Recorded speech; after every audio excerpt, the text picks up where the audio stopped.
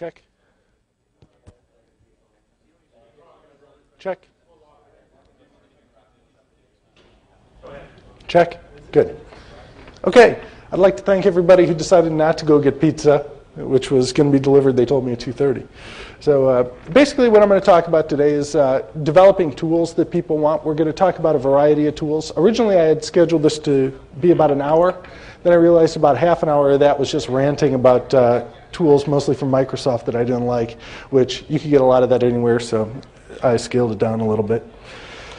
The purpose of this presentation, basically, I've been working on a chip called the Serial Wombat for about 5 years. Started selling it about 2 years ago, went to some various conventions, the Hamvention in Dayton, stuff local around Indianapolis, talking to people. And basically kind of got a grip for what people like, what people don't.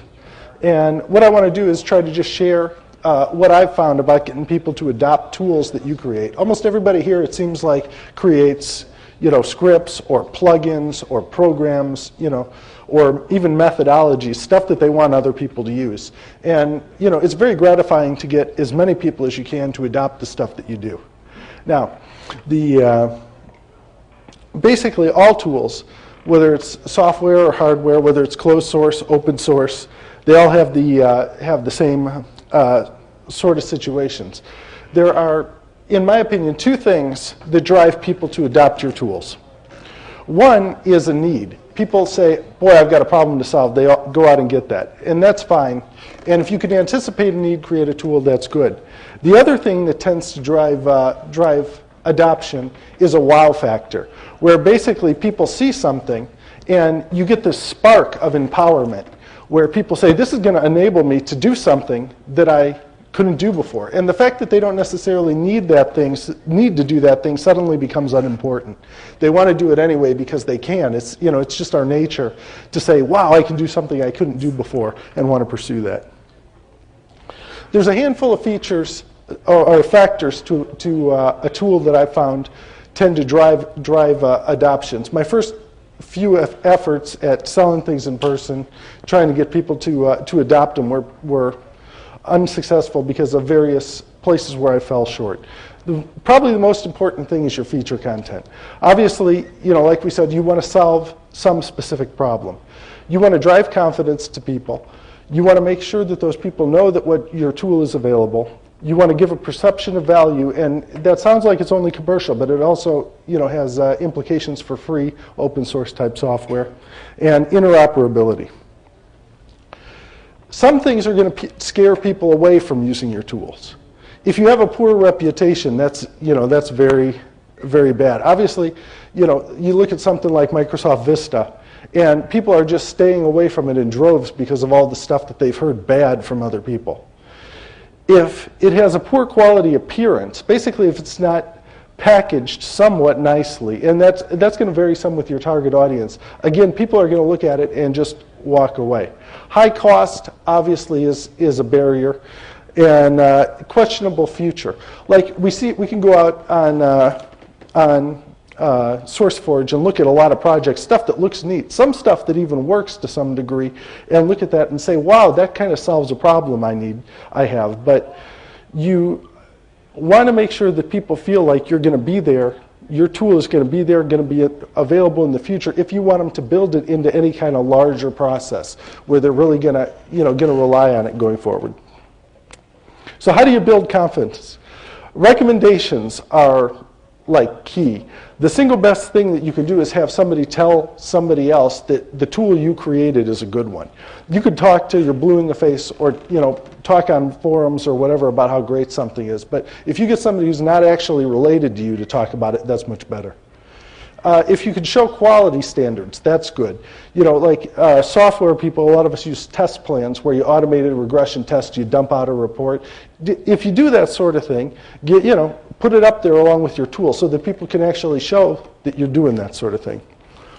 If you're capable, go open source. Obviously, people who can see what's in the guts of your product. I don't have to preach that to this crowd. Guarantees if you're commercial is good. Basically, if people feel like you have a stake in their success, then they're going to be more likely to go with you. You know, like in my case, basically, if you don't like it, I'll give you your money back, and you know, that helps.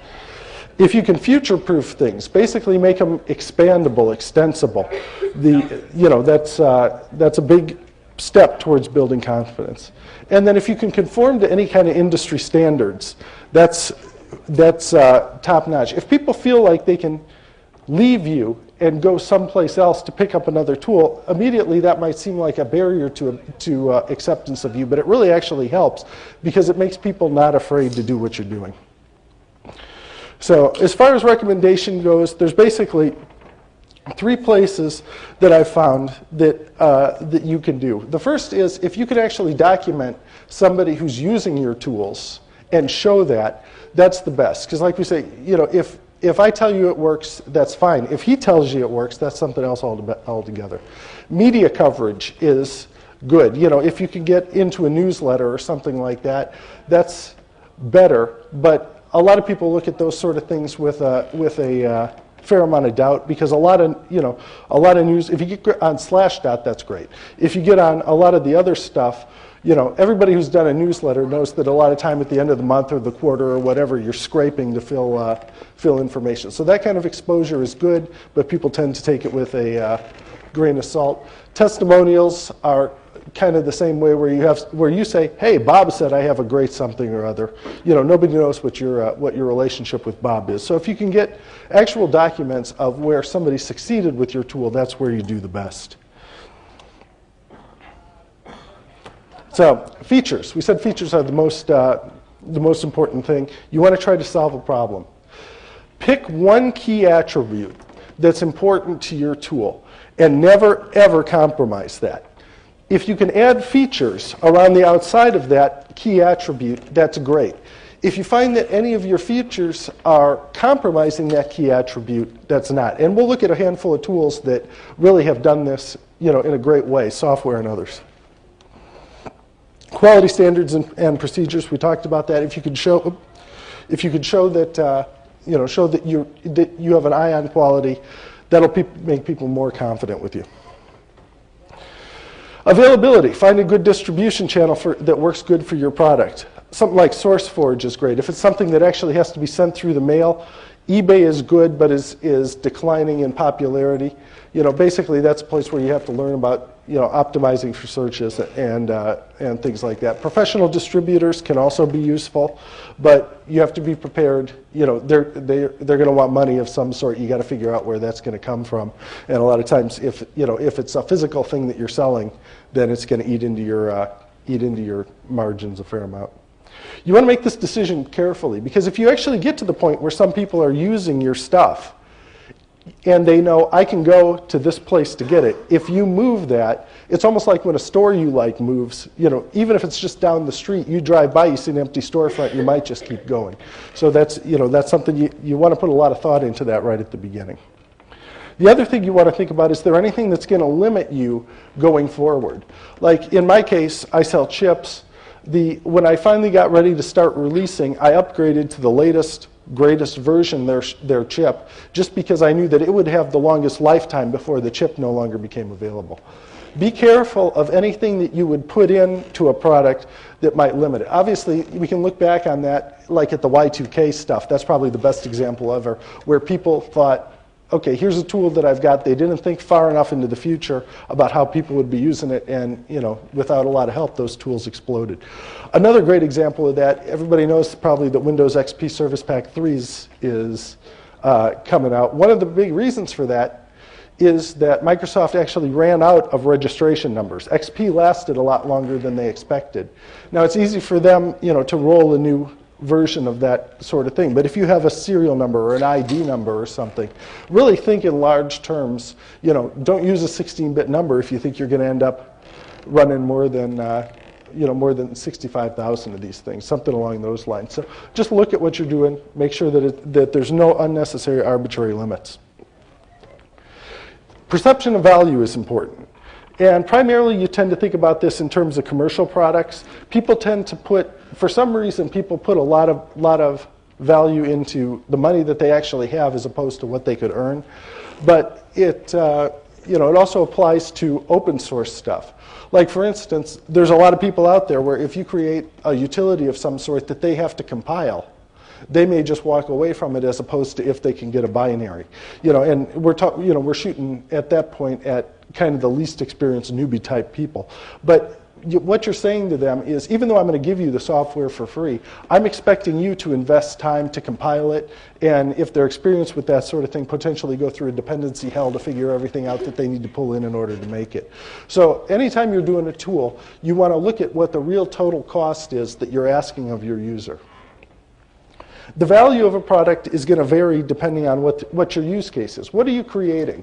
If you're creating something that's truly expendable, like an inkjet refill, then there's one expectation. If you're creating something that people are going to use very occasionally, like a disk partitioning program, a lot of us here actually use that a lot more than the average person, but then that creates another set. Something that you use very often has yet another set of expectations. So you have to ask yourself, how am I creating the use cases for this particular tool, and for the way that they're going to be using it, is it basically worth their effort? And if it's something that you're selling, is it worth that cost?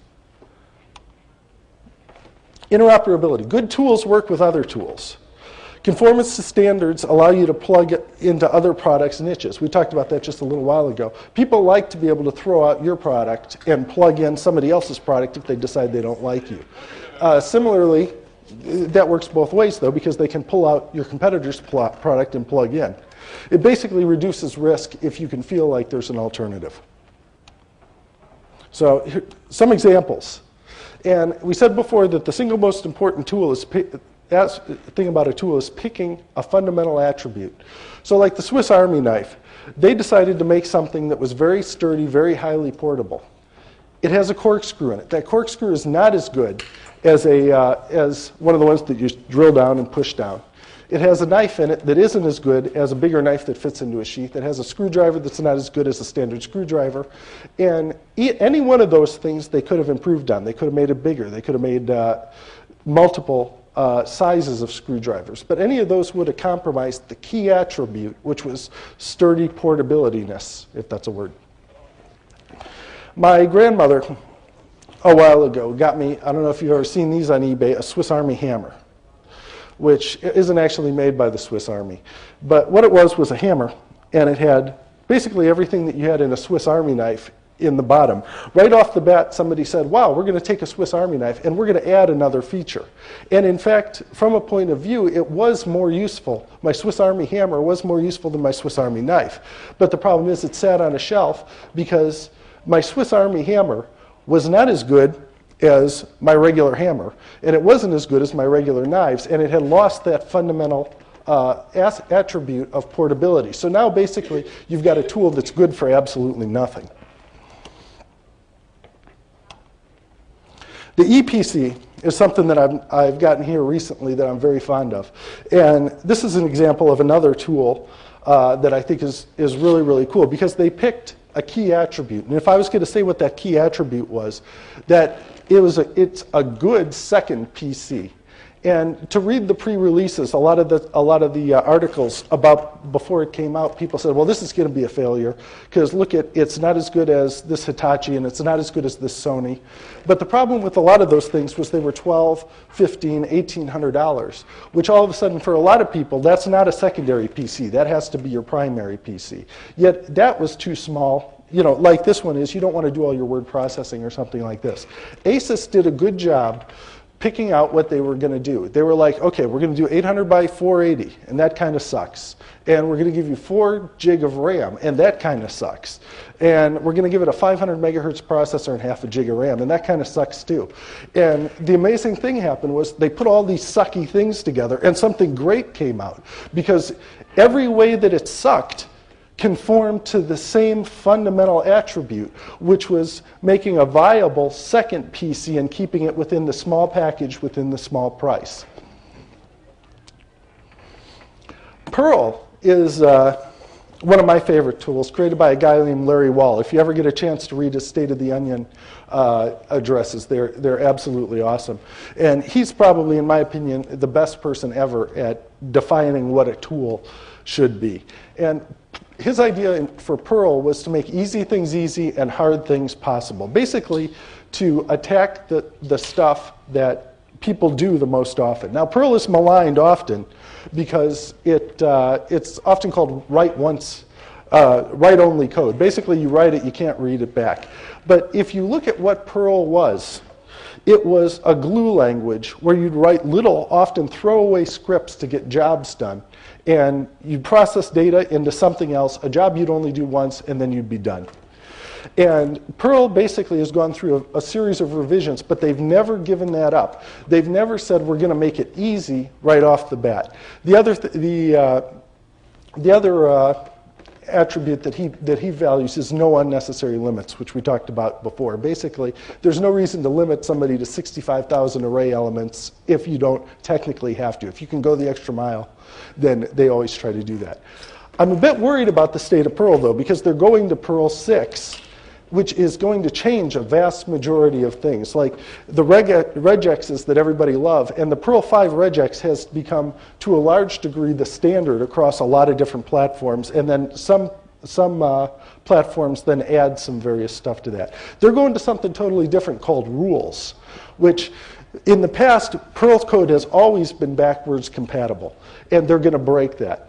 They're going to more structured programming, which means that the typical one-liner is not going to be quite as easy to do. Now, Perl 6 will very likely be much better for people like Amazon who use vast, huge constructs of it to do very, very big tasks. But a lot of people cut their teeth on Perl because they need a way basically to take a regular expression and put it in a script.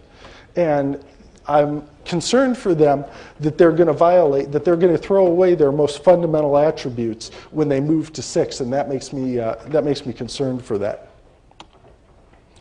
Let's talk a little bit about the wow factor. The wow factor is the single best thing that you can get for a tool. Basically, it's that thing that happens where people look at it and they feel empowered. And the great thing about that is that they tend to tell other people. Now, let me caution you a little bit here. I'll tell you one thing about my chip is that commercially it hasn't been a success. I'm not making enough to even cover my website and my eBay store. But the fact that I'm helping people do stuff is like the primary driver before that. At the Hamvention last year, I had a guy who actually waited in line to come up to me and tell me how irrelevant my product was. Basically, he's like, cereal's dead. You know, he waited 10 minutes in line to come up and tell me that. I couldn't believe it. You absolutely have to ignore that guy. There's a fable or a story or a parable or whatever you want to call it about these two guys that are walking along a beach. And all these starfish have been washed up on the beach. And, you know, the tide is going out. And obviously, they're all going to dry out and bad things are going to happen to them. And one of the guys takes one of the starfish and throws it back into the water. And the other guy says, why did you do that? Look at all these starfish. It doesn't matter. And the first guy who threw it says, well, it mattered to that one. If you're not looking to make $1 gazillion, that's really the attitude to take towards your tools. If you create something that you liked it, you give it to somebody else or even to yourself, and it does whatever it's meant to do, at that point it's a success. Don't let anybody tell you that what you created is irrelevant. Highly affordable is good. How can I afford not to buy one? Or if it's open source, if it's free, how can I afford not to do it right now? So, cutting edge. Can I do something most people can't? I don't know, has anybody ever seen the 3D rendering program Poser? It's very, very cool. It basically lets you pose these people and render them. And in 3 dimensions from a wire mesh. Back in I got Poser 1 back in 1996. And I posed these people and I rendered them. And I just thought this was like the coolest thing ever. And I showed my friends. It's like, look at this, I can do this stuff. And never really ever created a useful graphic with it at all. But I did all this stuff, and it was like really, really cool to me all of a sudden that I could do, to some degree, the kind of stuff that the Toy Story Pixar people were doing. I could do it at home. I showed it to other people. And so that's, even if the people don't need to do what you do. The fact that they can do it sometimes is enough to drive some adoption. Impulsiveness is good for people who want to drive, who you want to drive adoption to. You want to make it easy for people to make a decision. It seems at some points you might want to create a bunch of different tools to apply to a bunch of different people. That kind of stuff can actually hinder adoption. Impulse is destroyed by choices. The harder people have to think about things, the less likely they are to jump in and do it. I would tend to argue, I think a lot of people would agree to me with me that that's one of the things that has hindered Linux on the desktop, is basically you say, hey, I'm interested in putting Linux on my desktop. And I ask you, well, which one? What window manager do you want to run? This, that, and the other. And for somebody who doesn't really know, all they know is they want to get away from Windows. All of a sudden now, I've made them stop and think. They're going to say, well, gee, I don't know. Maybe I better go back. Maybe I better research that. And what are they going to do? They're going to go back and they're going to fire up Internet Explorer. And they're going to look around on their Windows machine and think about it and keep using, at least for a while, they're going to keep using it. That's another reason why I think that Linux has been so successful on the ASUS PC, EPC, is that people didn't have to think about it. It came out of the box ready to go. The drivers all worked. Basically, it's been phenomenally successful, and it shows that Linux on the desktop is very, very practical for the non-technical people if we don't make them learn to make a bunch of decisions that in the end, maybe they don't care about anyway. We showed that this has shown that they don't care necessarily about having Linux versus Windows, which makes me think even more that they probably don't care a whole lot about their various Windows managers or which scheduler we use in the kernel, things like that. So that's the end. At this point, if anybody wants to go get pizza, we can do that. I'm also interested in if anybody wants to pop up with a tool that excited them and talk about it, that's cool too. Anybody? Okay, well, thank you for attending my presentation. And again, thank you for staying here when there's pizza outside.